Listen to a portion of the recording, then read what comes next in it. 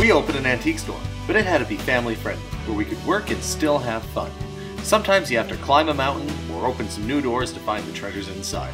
This is our life, this is our adventure, this is Curiosity Inc. So this week's steps are pretty clear. We have the frame welded in, we have to lower the engine down and make sure it's going to fit properly and line up with where the drive shaft is going to go.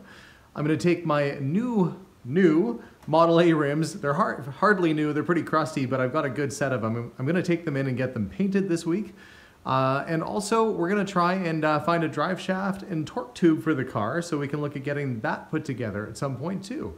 So let's follow along and check out how this old race car is going to come along this week, and let's try and get some work done. So the engine area is about correct. It's about what we need it to be.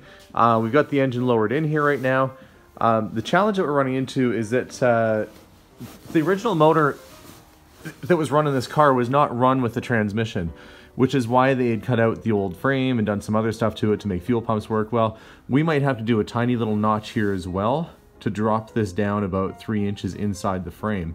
To reinforce it so it's going to be sturdy, we're going to build up an engine mount on top of that, and then we're going to add some fish plating in here on either side of the welds. You can see the frame is pretty much welded up, just have to add some fish plates in.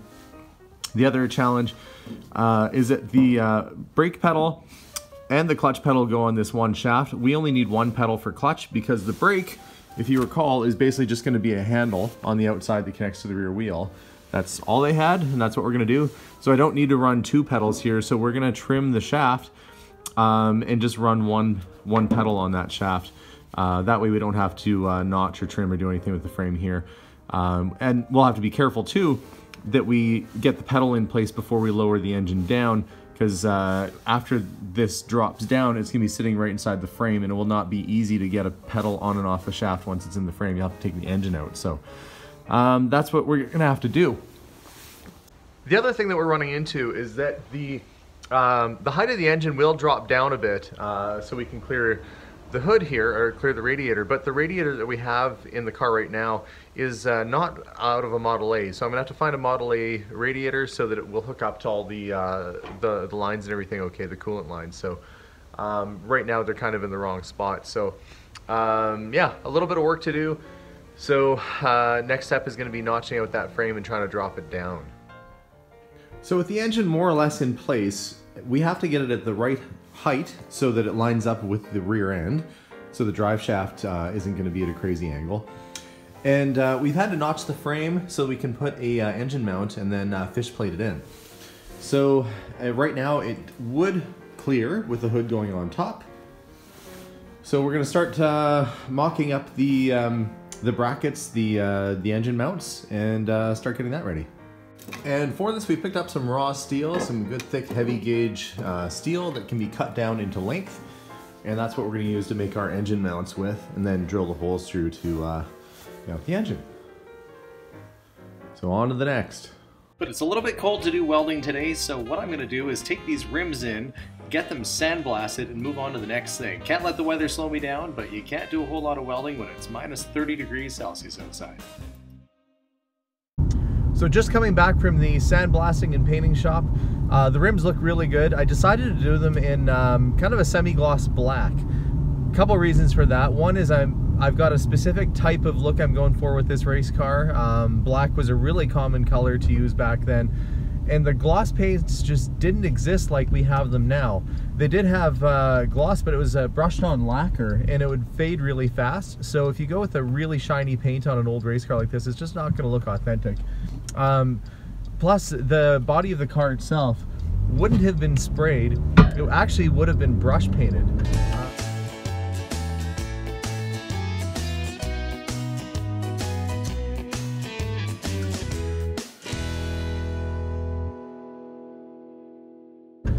Brush painting was really common in the teens and 20s. They did end up doing some spray, but on a race car like this would have been like trackside, some guy in his garage painting the car himself. So to make it authentic, I'm going to try and actually do a nice but authentic looking brush paint job on this car.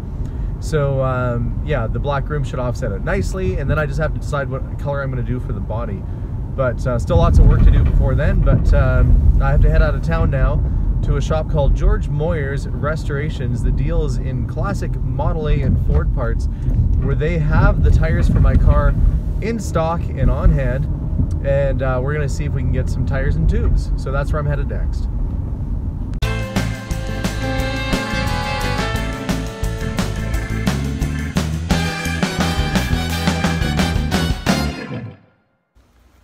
So I'm here at George Moyers. This is a mecca for early Ford parts. If you're looking for anything for your early Ford, they have all kinds of stuff from Model T, Model A, right through 1956, some of the early V8 stuff. And as I'm looking around, this place has all kinds of stuff, but they're very well stocked in the back, and not many places can say that they have tires for Model A on hand. So I'm gonna pick these tires up and hopefully get them installed on my car later on this week. So as you can see, all kinds of great parts in stock. We're gonna work our way upstairs here. And we're going to see if maybe there's a torque tube for my car as well, because as you know, the drive shaft had been shortened down to about 1 foot long. So I can't put a factory drive shaft or torque tube back on this car, so I'm going to have to find one that I can modify and shorten up. So we're going to see what they have in stock, and with luck we'll find some cool parts. All right, so this is the variety of... Take your pick. So these are all Model A torque tubes? Torque tubes, and drive shafts? Some drive shafts, yeah. Okay. So what are we looking at for price on like a combo? Again, we got 20 bucks on the drive shafts. Okay, well that seems pretty fair. All right, well I think we're gonna be in luck. So it was actually a really productive visit. Not only was I able to get the tires and tubes in stock, I was able to find a torque tube and drive shaft that I can modify and get put in my car. So yeah, lots of great stuff. I got some hood latches that I can use for the new hood that we're gonna have built.